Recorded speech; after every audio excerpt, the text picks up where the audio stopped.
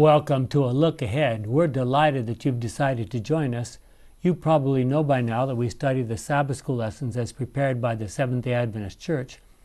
And this particular series is a series on 1st and 2nd Peter, entitled Feed My Sheep.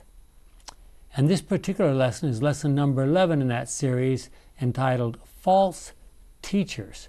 This is the lesson for June 10 of 2017. And before we jump into it, we'd like to ask you, along with us, to bow your head and let's ask the Lord to give us guidance. Our kind and wonderful Father, we thank you for the ways in which you guide us. And now as we're coming to the end of the book of 2 Peter.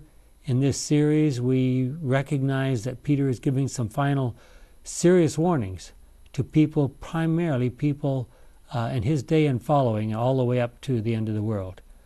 May we learn from these lessons and may we take the warning seriously, is our prayer in Jesus' name. Amen.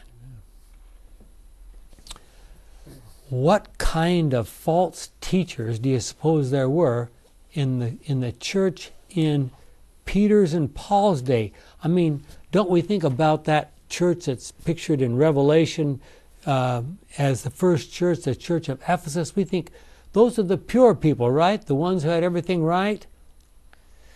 Well, we need to remember, of course, that even among the disciples there was a traitor, wasn't there? Apparently, whatever those false teachings were, Peter felt pretty strongly about them because he has some pretty potent language to discuss these false teachers and their teachings.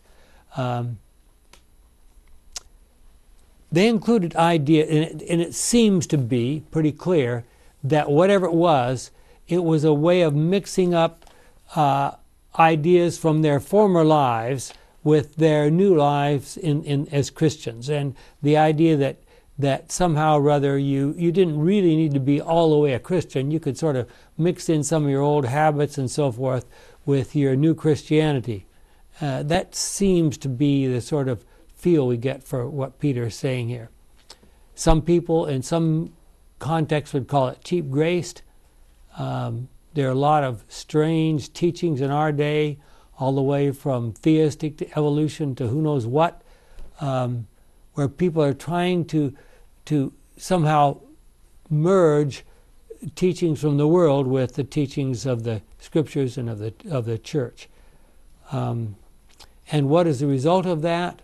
Well, I think of the disgrace that's come upon the Catholic Church in recent years because of people slipping back into their worldly habits. And then I come to this quotation from Ellen White, which is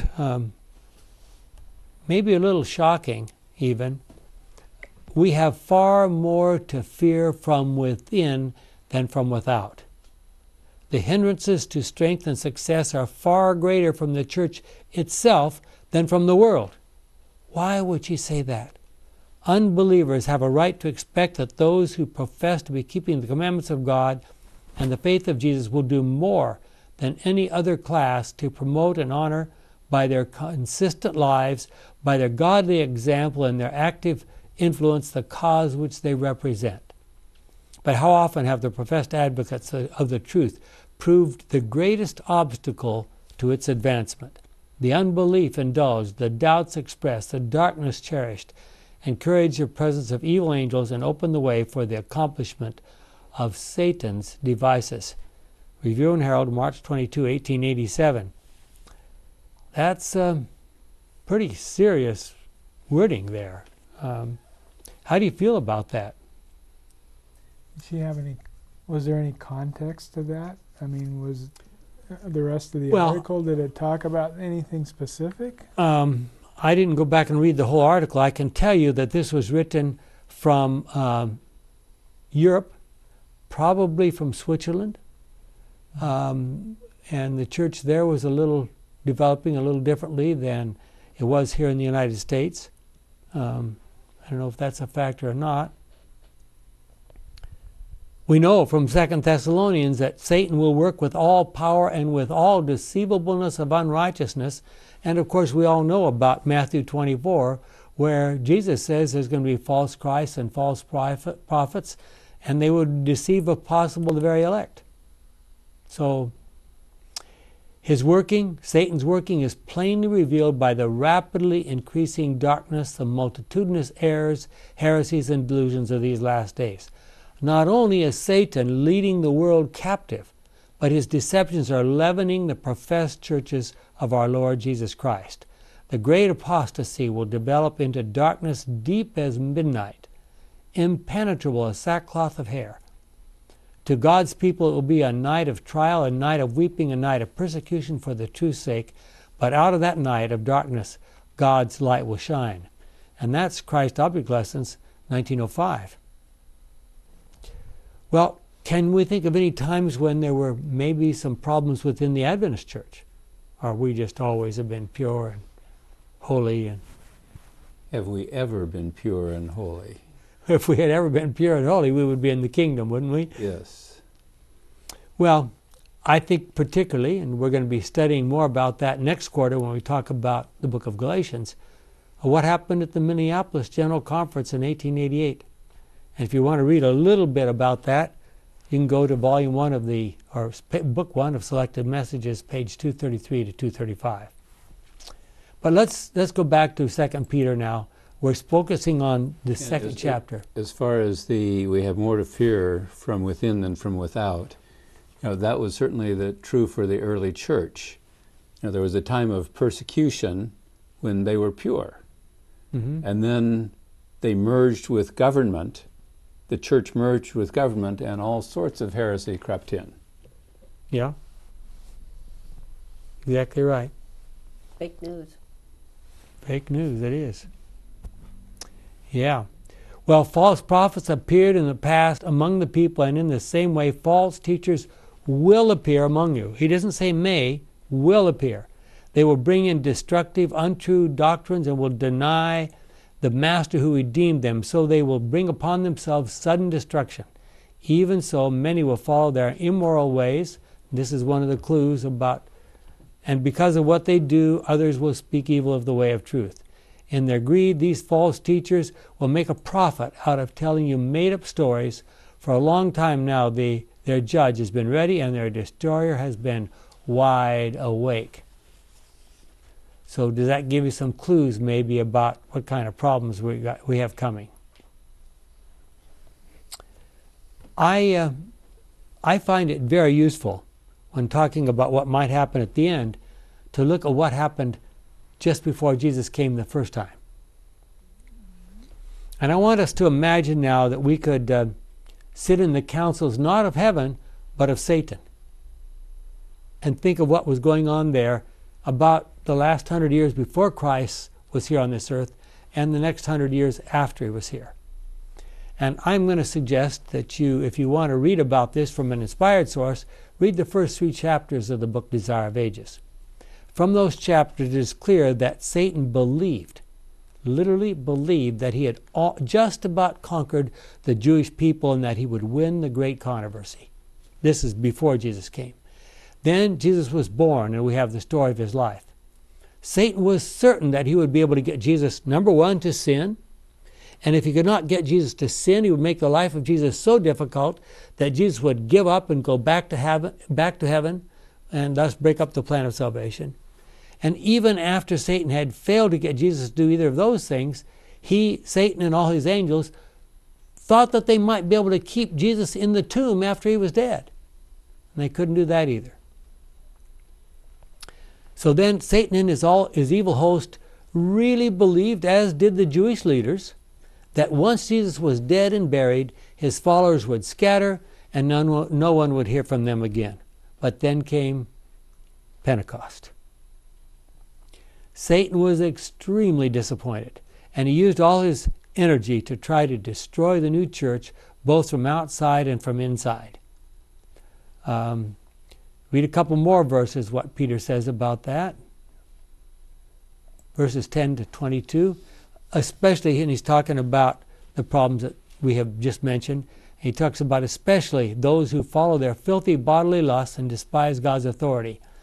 These false teachers are bold and arrogant and show no respect for the glorious beings above. And that's one of the questions I would like to ask you, and I want you to think about this. What does it mean to show no respect for the glorious beings above? What do you think he had in mind? Instead, they insulted them. Even the angels, who are so much stronger and mightier than these false teachers, do not accuse them with insults in the presence of the Lord, but these people act by instinct, like wild animals born to be captured and killed. They attack with insults anything they do not understand.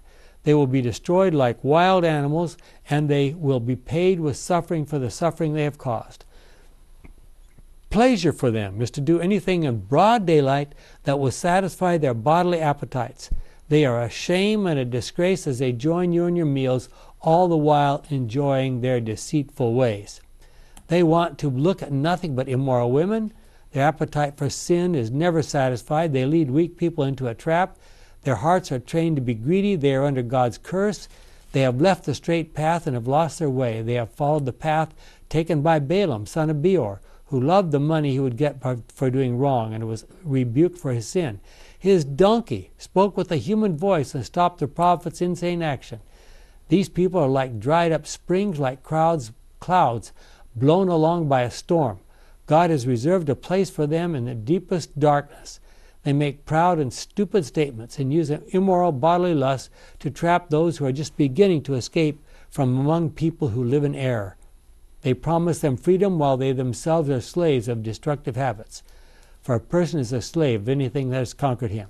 If people have escaped from the corrupting forces of the world through their knowledge of our Lord and Savior Jesus Christ, and then are again caught and conquered by them, such people are in a worse state at the end than they were at the beginning. We're going to talk more about that later. It would have been much better for them never to have known the way of righteousness than to know it and then turn away from the sacred command that was given them. What happened to them shows that the proverbs are true. A dog goes back to what it has vomited, and a pig that has been washed goes back to roll in the mud. I think you can tell from those words that Peter felt pretty strongly about what was going on. Any clues about what kind of things these teachers were presenting? Well, possibly they weren't relying on the Lord. They were kind of relying on their own wisdom. Mm-hmm. It sounds like people who have lost their anchor with God turn into these kind of people. I mean, that does this kind of behavior. Mm-hmm. And I think that's the crux of everything, is when they lose their way from the Lord. They get separated, like from the tree of life. They get separated from God, and they start acting that way. Yeah. Remembering that these people came out of fertility cult religions, out of paganism. Remember that Romanism, in the Roman pantheon, their group of gods, and in the Greek pantheon, their group of gods. I mean, they thought that the gods came out of the heavens and stole human women and had sex with them and delivered all kinds of weird beasts. And I mean, they thought that was what gods did. I mean, how would that impact you if you really believe that? Well, Gnostic heresies were part of the things in those days also. And the Gnostic heresies, what would that include? Do you remember? Well, one was that that spirit was good and the flesh was evil, and that what you did in the flesh didn't really impact what happened to you spiritually. So there was this. So there are two extremes, as you started to mention. One of them, two extremes in which the people, the Gnostics, went. One extreme was, well, the body is evil. There's nothing you can do about that. But just so long as your spirit's right, then you can carry on, do whatever sins you want, bodily sins, and that's okay. The other extreme was, well, if the body is evil, then we need to punish it. We need to beat it down. We need to starve it. We need to do everything we can to try to minimize. We wouldn't want anybody to think that we do anything that might be helpful to the body. because we're all for the Spirit. So those are two extremes that came out of the same kind of thinking. Peter goes on to say these things caused them to make proud and stupid statements. So it's very likely that the warnings in the first few verses of 2 Peter 2, which we recently looked at, were the reason that Peter wrote this book, or this letter. Clearly, Peter felt that the church was in serious danger, not only from outside persecution as spelled out in 1 Peter, but also from internal problems. And we know that he was writing to what group of people?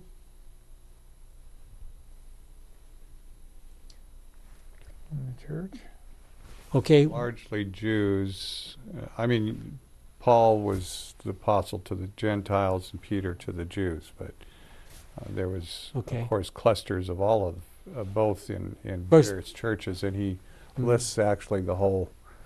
Was it in First Peter? He mentions the churches scattered across northern, what we would call Turkey today. Yeah, those areas, northern and central Turkey. Do we find this kind of talking surprising? I mean, look at the leaders of the church in Jesus' day. What was their attitude? They were so sure that they were right. They were so sure that they were descendants of Abraham, that they had a guaranteed ticket into the kingdom. I mean, what could you teach them? They didn't need to be taught, and those were the ones that Satan was sure that he was on the verge of winning. Totally winning, and winning the great controversy. Have you ever heard a Seventh-day Adventist preacher or even Adventist member say, "We have the truth"? Once or twice. It used to be quite common years ago. Used to be quite common. Oh, yes. If the truth really had us, wouldn't we be in the kingdom by now? There's some very interesting passages that we'll look at a little bit later, maybe next week, in the book of Evangelism, 694 to 697, talking about why there's a delay. That'll give you a little clue about some things. So in the chapter, in the verses 18 and 19, says they make proud and stupid statements and use immoral bodily lust to trap those who are just beginning to escape from among people who live in error. They promise them freedom, while they themselves are slaves of destructive habits. What kind of freedom do you think they were promising? What does it mean to be free from sin? What does it mean to have the freedom of Christ? Well, they were trying to say you were free to do whatever you want, whereas to be free from sin would be that we're free to do the will of God, not our own will. Are we free from sin in our day? I mean, we're surrounded by it. We're almost immersed in it. I mean, you turn on the television, you get into the internet, you drive down the freeway. I mean, it's everywhere. Good thing none of us are sinners. Yeah, isn't it? Well, maybe, is that why God chose to have Jesus grow up in Nazareth? So none of us can have an excuse? I mean, try to imagine this. In our day, let's say the Father and the Son and the Holy Spirit are sitting down at council and they're saying, okay, Jesus, you're going to go down to this earth. Where's the best place for you to live to teach about the truth? Let's go to Las Vegas. Or San Francisco. Or San Francisco or Los Angeles. Or any city.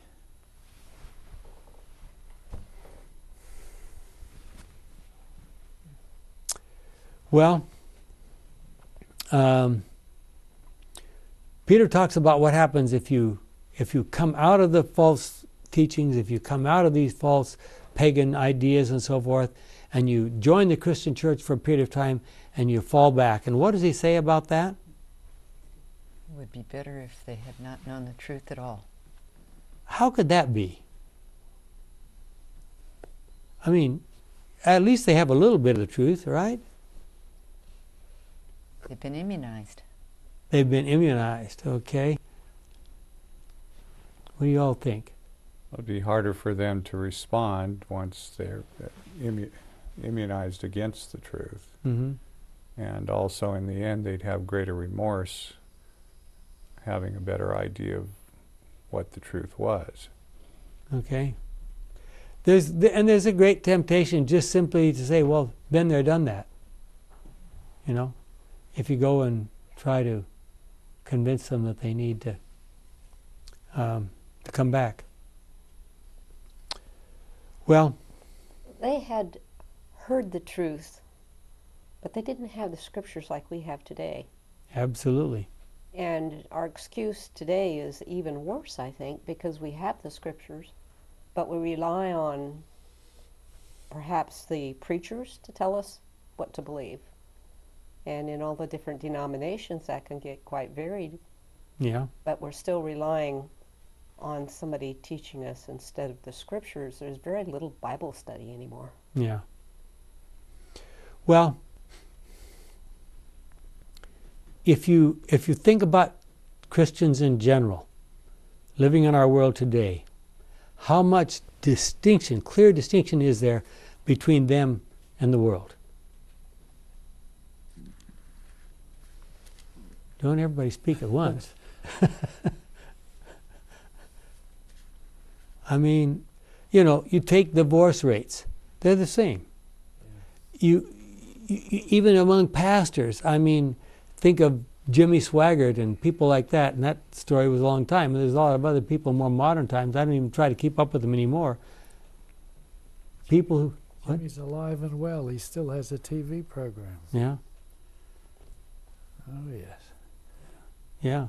Well, it comes in a lot of different forms. When you Yes. look in the big cities, you get one aspect of it with all the entertainment of it. Yeah. But you go to a small town, and the message that you're getting there could be just as stinted Might be. because of a paradigm that they're in that they can't get out of. Mm-hmm. Well, think about the Pharisees again. They were sure that they were descendants of Abraham. They were following all the Pharisaical practices.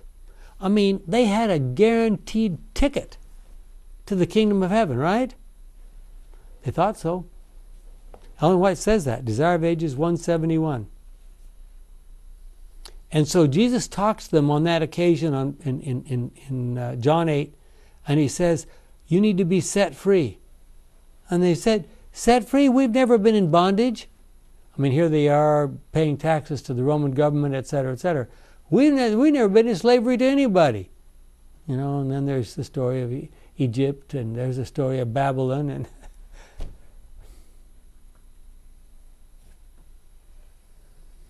well, what problems did Paul warn those same Christian groups about in Romans and Galatians? Do you remember some of those things we're going to be talking about coming up? Well, the Judaizers, those who... Yeah. And what did the Judaizers, what was the distinguishing characteristic of a Judaizer? Circumcision. Okay, well, basically the idea was you really need to be fully a Jew before you can really be a Christian. You need to follow all the Jewish requirements from the Old Testament. And of course, the big one that they talked about was circumcision. Working your way to heaven yourself, that was still there. Yeah. Yeah. So could a faithful Seventh-day Adventist be in bondage to sin? Not possible, right? Well, how many of us are more concerned about our situation here on this earth, what people might think about us, how we're going to earn a living, etc., than we do about our preparation for the kingdom of heaven? So if that's your focus, what happens to your thinking? Well, the seed that fell by the side of the road and had weeds and stuff, the tares choked out the seed, so it was unfruitful. Is it possible when Peter wrote this section in his letter, he was thinking about these words from Jesus? When an evil spirit goes out of a person, this is Matthew 12, 43 to 45. When an evil spirit goes out of a person, it travels over dry country and looking for a place to rest. If it can't find one, it says to itself, I will go back to my house. So it goes back and finds the house empty, clean, and all tidy. Then it goes out and brings along 7 other spirits even worse than itself, and they come and live there. So when it's all over, that person is in a worse state than he was at the beginning. This is what will happen to the evil people of this day. Are we going from 1 evil spirit to 7 evil spirits? Well, the intermediate state is swept clean and put in order, but they're empty. So we need to be filled with Christ. We need to be filled with Him, not just put away sin, what we consider to be sin. We need to be filled with the fullness of God. Do sinners all have an evil spirit? Well, all these sinners you were talking about. Well, if you're talking about are they completely demon-possessed, of course we would say no. But are they practicing evil practices, and is that being promoted by the devil himself? And the answer, of course, is yes. Well, I was going back to that illustration you just read. Yeah. How would that fit? Well, I mean, let's take some examples. Kids who spend all their time playing computer games, and they spend all their time shooting at targets on the TV, on the thing, carry guns to school and shoot their teachers. Do they? It happens. Listen to the radio. Listen to your news on TV. And it's been going on for a while. It happens a few times. Yeah. Does that mean it happens to everybody? No. Nothing happens to everybody. Yeah. Some are more susceptible than others. But we wrestle not against flesh and blood, but against principalities and powers.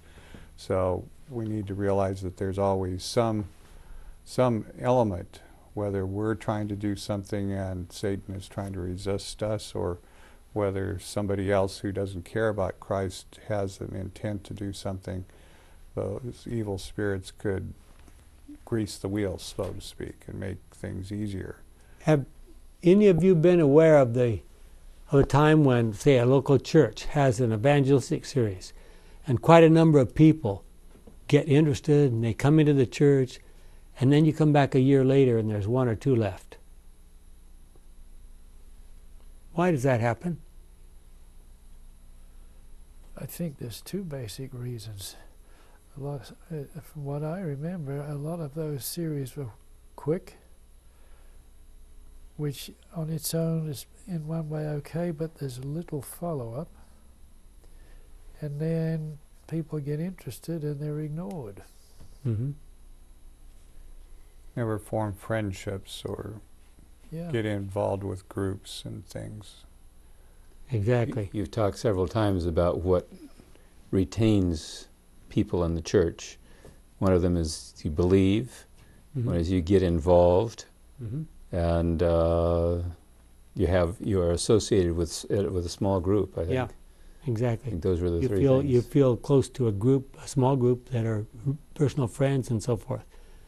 And those are you have to have at least, all the research shows you have to have at least 2 of those 3 things if you're going to stick around. How you're greeted at the front door. If you're greeted at the front door. Well, that's my point, yes. Yeah. Well, returning to old habits is easy. Especially when your former friends are saying, yeah, you used to do this. What? Come and join us. Could it be true as that or even worse, other people in the church are still doing those things, and then you say, well, maybe they're not so bad after all. Yeah. Exactly. And I'm not going to make a list right here, but I can think of lots of things that are considered pretty normal behavior today that were regarded as terrible sins when I was a child. And maybe they're not sins, and maybe they were. I don't know.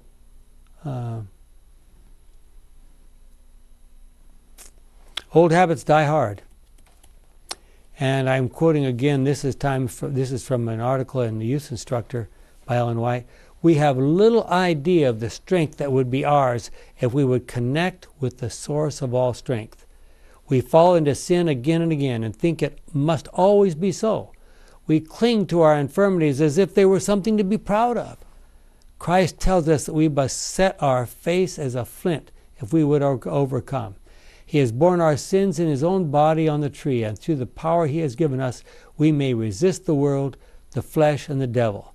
Then let us not talk of our weakness and inefficiency, but of Christ and his strength. When we talk of Satan's strength, the enemy fastens his power more firmly upon us. When we talk of the power of the mighty one, the enemy is driven back. As we draw near to God, he draws near to us. Youth Instructor, January 4, 1900. And then she goes on in another place, we want all to understand just how the soul is destroyed. It is not that God sends out a decree that man shall not be saved. He does not throw a darkness before the eyes which cannot be penetrated. But man at first resists the motion of the Spirit of God, and having once resisted, it is less difficult to do so the second time, less the third, and far less the fourth. Then comes the harvest to be reaped from the seed of unbelief and resistance. Oh, what a harvest of sinful indulgences is preparing for the sickle. Testimonies for the Church, Volume 5, page 120, paragraph 2. Having said having looked at all those warning words, we all know people who have been out and then have come back. And how does heaven feel about people who have been out and come back? It rejoices. Great rejoicing in heaven. But Peter says if you join the faithful and then you go back, it's like a dog returning. Remember the verses we read earlier. Like a dog returning to his vomit, or a pig just being cleaned off and runs out and rolls in the mud. Disgusting parallels. Why would Peter use such strong language, do you think? He had strong feelings, strong concern. He felt very, very concerned about what he was going on. So what should we do to help new members become more firmly established in the church and realize how important it is to remain faithful? Make friends. Gordon has already mentioned some of those things that we've talked about before. We need to root them firmly in the truths of the church. 1. 2, we need to become their friends. We need to invite them over to eat with us. We need to, bring them into our family as you would. Make them a part of the family of God. And then get them involved in the church. It's a lot harder to say, well, I guess I don't need to go to church today if you're supposed to be deaconing that day or something like that. If you're involved, then you have more of a commitment to be there.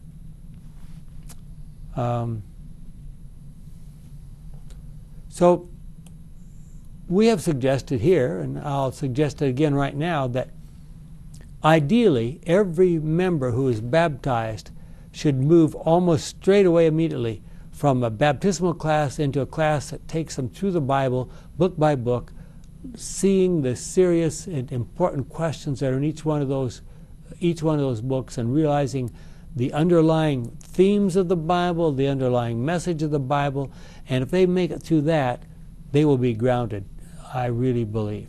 Is that one time through the Bible? My personal experience is you get people who have really stayed all the way through and really enjoyed the Bible, and when they get to Revelation they say, oh, we got to start over in Genesis, we can't stop now.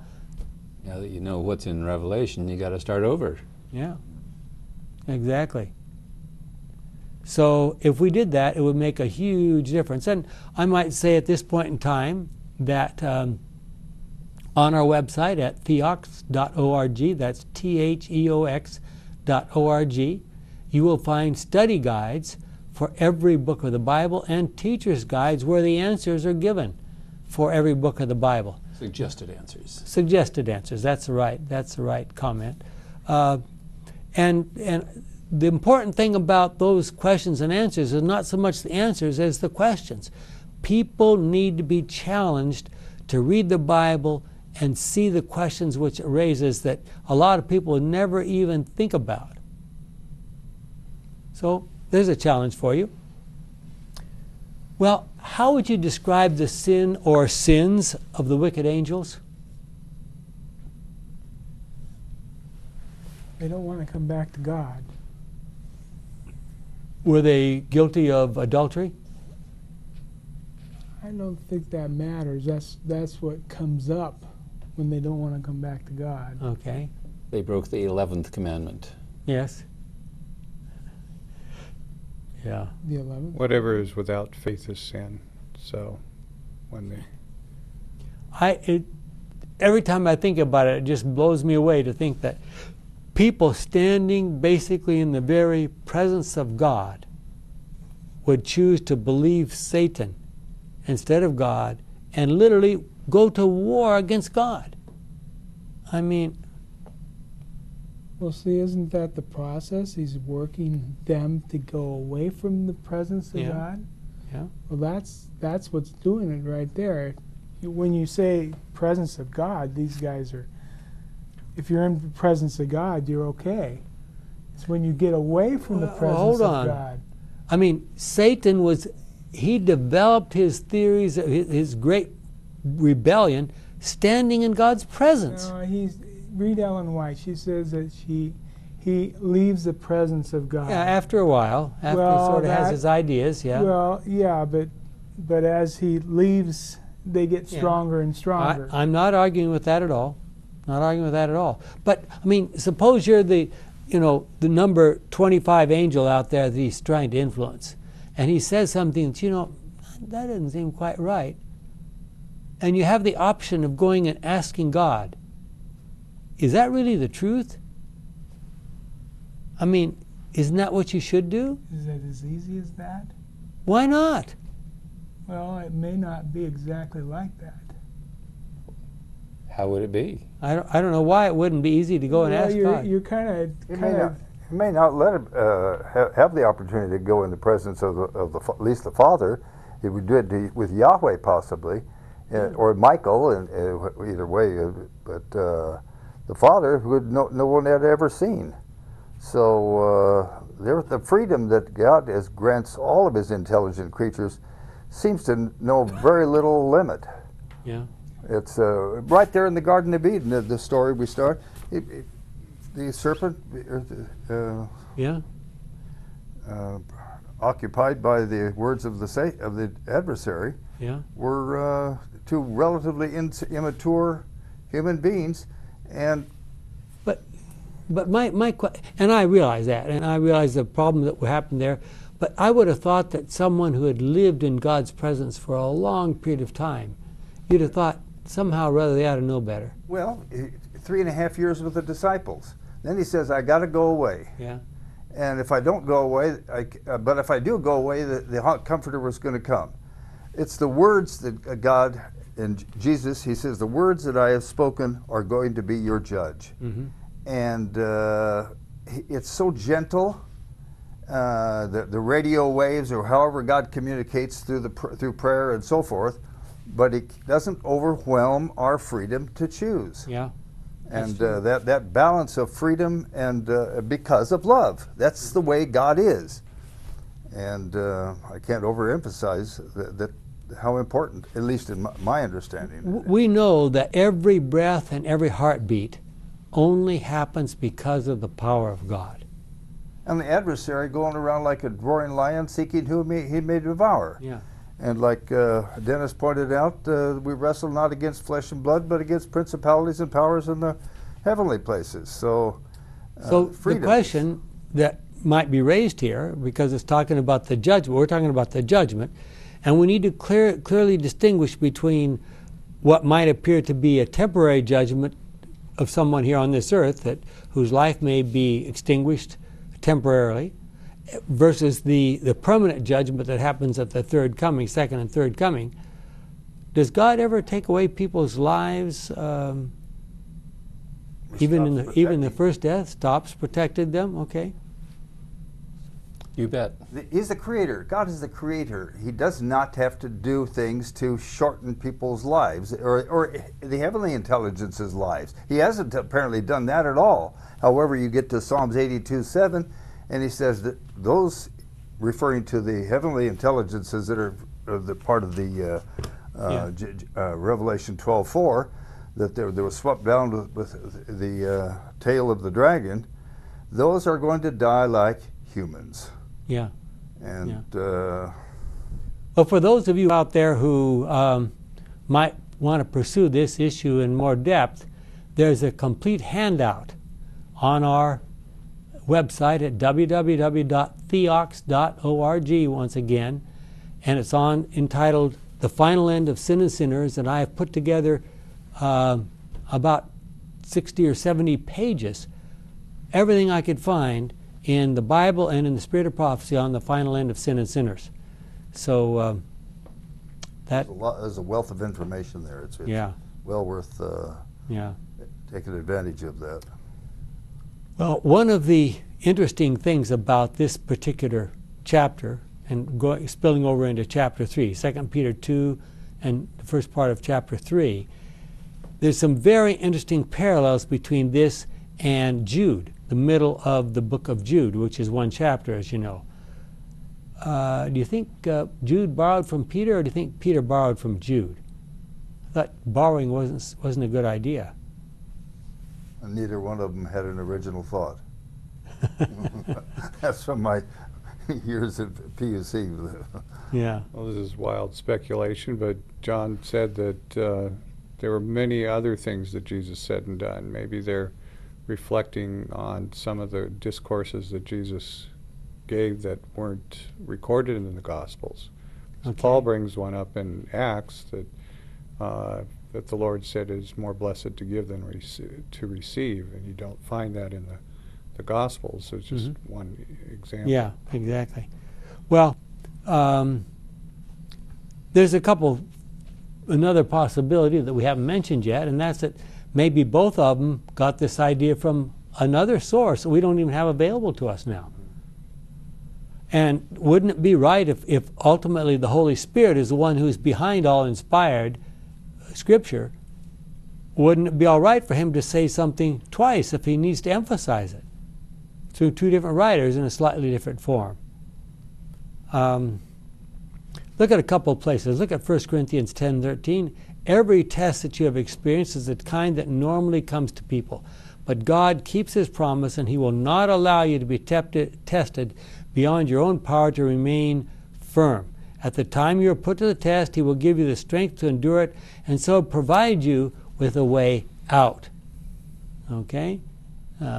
That's part of what God talks about. And look at Matthew 6:13. Do not bring us to hard testing in the Lord's Prayer, but keep us safe from the evil one. So there's certainly many stories in the Gospels that are repeated 2, 3, even 4 times for emphasis. Look at a couple of verses specifically. 2 Peter 2, verse 12. But these people act by instinct, like wild animals born to be captured and killed. They attack with insults anything they do not understand. They will be destroyed like wild animals. Could that be a reference to that some people will not be raised back in the second resurrection?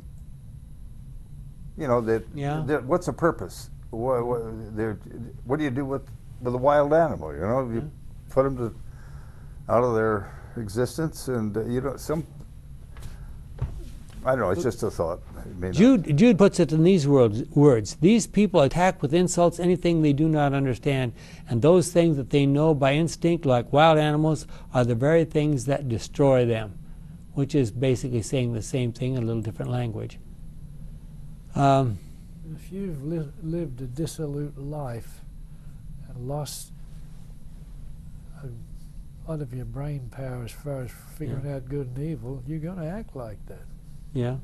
Those people, it's pretty obvious to anybody that's really serious, does much serious thinking. But the frauds are the ones that are going to be the real, and because you wonder why do they not exist? Well, they were given their tithes and offerings and visiting the poor and the sick, but they were still frauds. Yeah.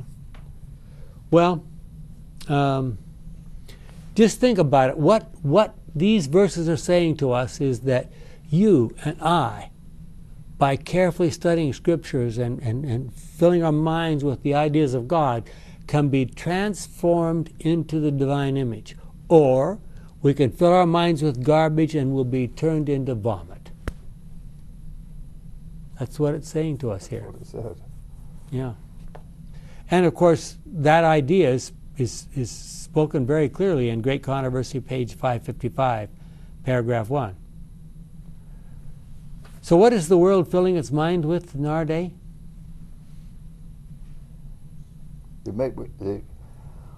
Movies and drugs and murder and crime and politics.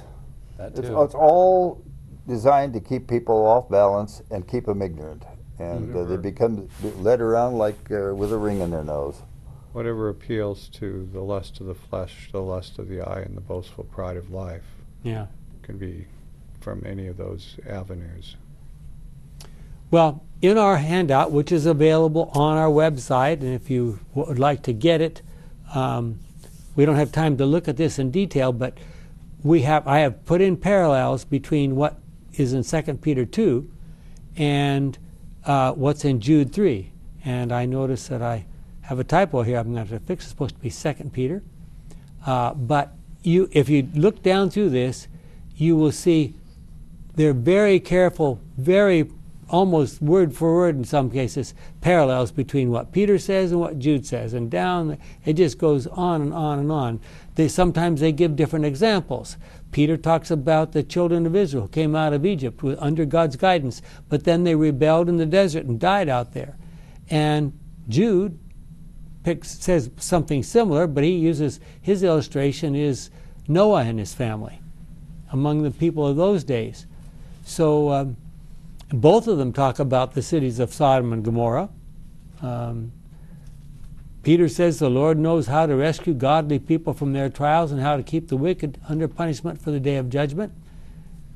Jude says these people have visions which make them sin against their own bodies. They despise God's authority and insult the glorious beings above. And you can go ahead, if you just set these two pages side by side, you can run down and see what it says. I'm not going to take time to go all the way through.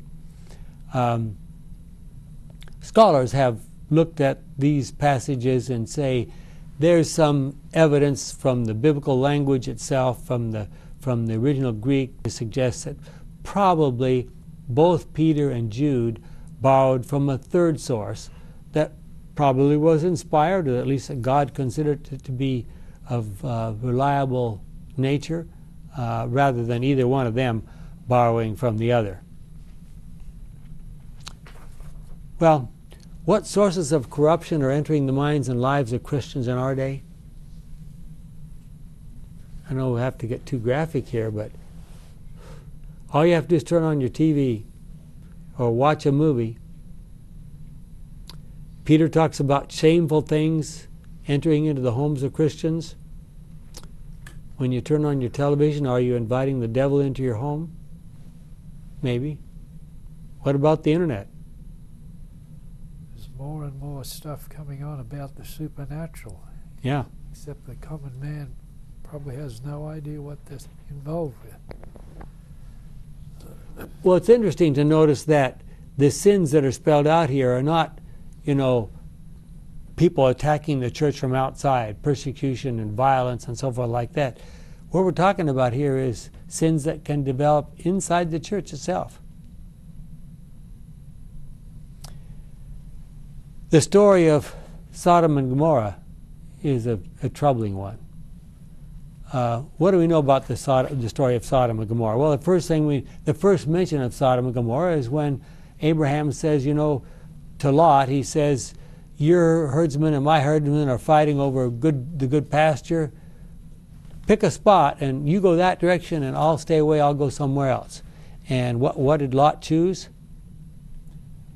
The valley of the city, Sodom. Yes. The valley, the Jordan Valley, including the city of Sodom. And we don't know how long it was before he moved into the city itself and raised some of his children there.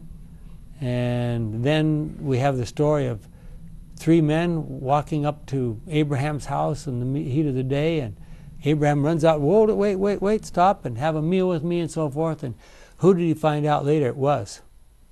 Yahweh and 2 of his messengers. God himself, Jesus himself, and 2 of his angels. And then they said, okay, we're going to go down there and we're going to destroy those wicked cities. Why would God choose to do that? Think of all the misunderstandings that have come up as a result of that. Why do you think God did that? Somebody's got to have an idea. Well, I think it's because the angels thought it should be done. That's right. Okay. Because if you read it carefully, he says, God says, should I tell him what I'm going to do? Mm-hmm. This is what you want me to do, I'm going to do it. I'm going to tell him what I'm going to do. So, well, that's how I see it. Here's a suggestion out of my study of Scripture. It's maybe a little bit like that. We know that when the children of Israel finally came back to live in the land of Canaan and so forth, it was a very short time before they were corrupted by the people around them. Imagine if the cities of Sodom and Gomorrah had still been there. It would have been even faster. I think God said, these people are the leaders in evil. If my children are going to come back and live here someday, I need to do everything I can to keep this kind of influence away from here. They could have gotten so bad they could have destroyed themselves by then too. That's also possible. Well, we know what happened to Lot's wife, and we know the subsequent stories about Lot's 2 daughters.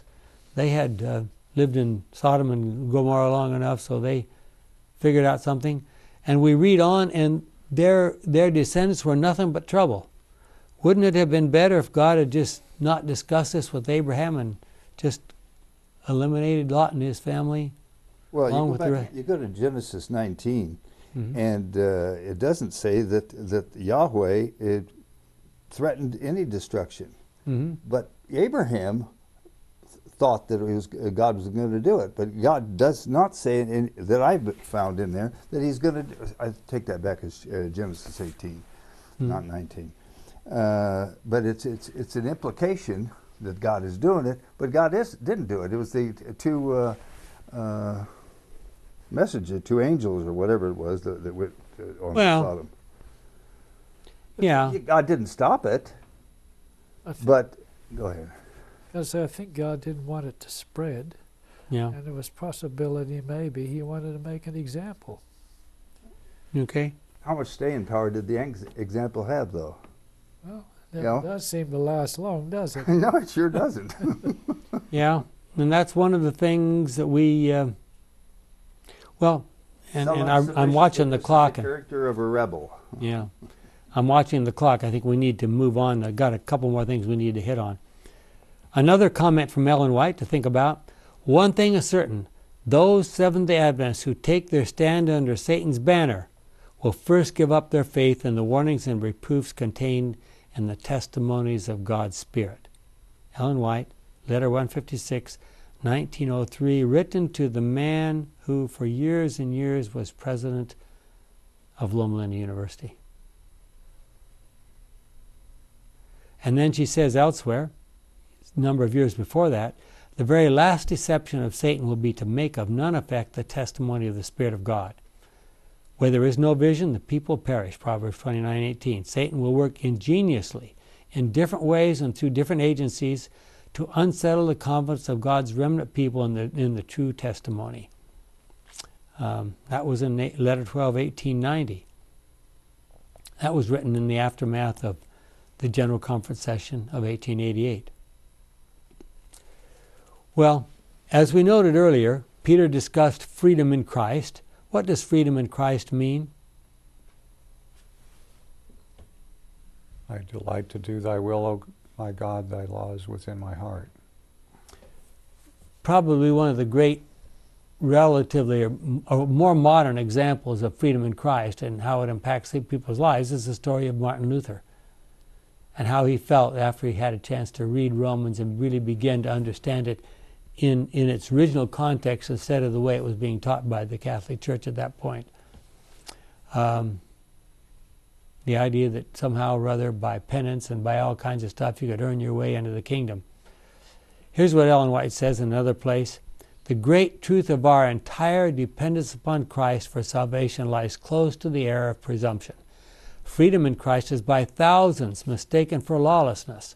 And because Christ came to release us from the condemnation of the law, many declare that the law itself is done away, and that those who keep it are fallen from grace. And thus, as truth and error appear so near akin, minds are not guided by the Holy Spirit will be led to accept the error and, in so doing, place themselves under the power of Satan's deceptions.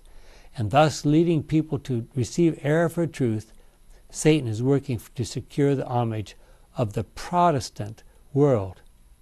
1893, November 1. Well, we don't know for sure what the false teachings were that Peter was talking about. We've made some suggestions. Revelation tells us that the majority of God's people at the end will belong to a group called Laodiceans. What do we know about Laodiceans? Neither hot nor cold. They're pretty comfortable, aren't they? Pretty comfortable. Well, is the reason the gospel hasn't been finished the fact that the Holy Spirit is slow to do what he wants to do? Not a chance in the world. We're the ones that are holding it up. So why are these counterfeit teachings so popular in Christian churches? Sunday for Sabbath, the immortality of the soul for the true nature of man, cheap grace for true freedom. Once saved, always saved. Once saved, always saved, exactly. So many people feel that the strict teachings of the Bible are a little too tight. We need to loosen up a little bit. And I don't know your experience, but a lot of people agree with them. Our kind and loving Father, we thank you for the privilege we have of studying your word and looking at something in a little more depth. We think of the seriousness of our times and all that's happening in the world around us, in our government and in every way around the world. May we be faithful to you as we seek to study your word, is our prayer in Jesus' name. Amen.